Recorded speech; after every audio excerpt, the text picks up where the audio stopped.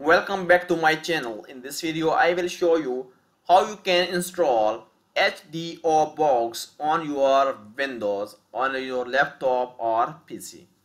So for that you have to use emulator because it's only for Android mobiles, not for laptop or PC.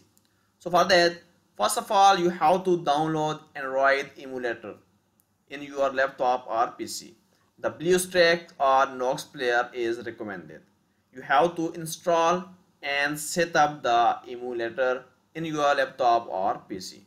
So this is the first step.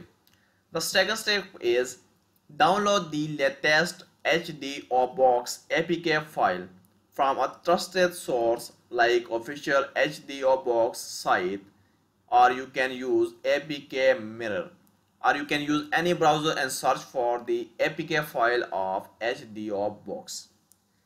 Once you download APK file, just open your emulator like BlueStack and click on Install APK and select the downloaded APK file of HDO Box.